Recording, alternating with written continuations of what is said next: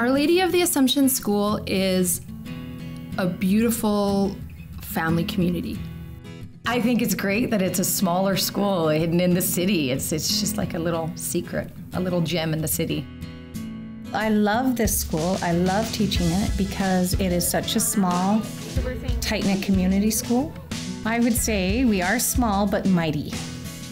The teachers really put the needs of the students first. From the first moment, it really struck me as, okay, we're in this together.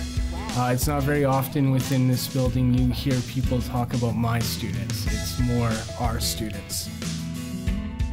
I really like its energy and stuff. It just has a really creative flow, and it's really friendly and stuff. So if you can't really just walk past the hall without saying hi to, even if it's a person in your class.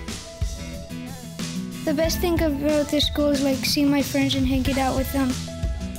The teachers are nice. They do fun stuff, and the school does fun stuff too. The school has done very well and has been very successful academically.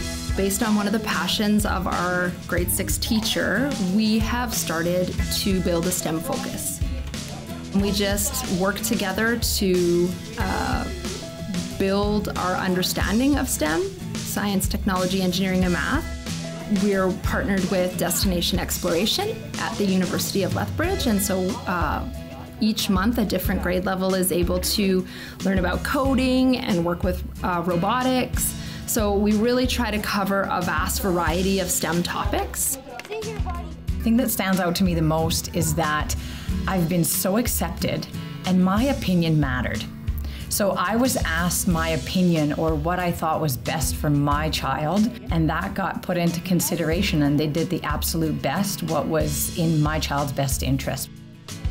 One of the reasons I love teaching at Assumption is because we're a faith-based school. We're promoting the values of the gospel, but we're open to embracing all faiths, all cultures. Our students come in each morning and they're excited to learn. And that's a reflection of the teachers. The teachers like trying new styles of teaching, they like being innovative, and that passion really comes out in the kids' attitude when they arrive in the morning, which is quite special.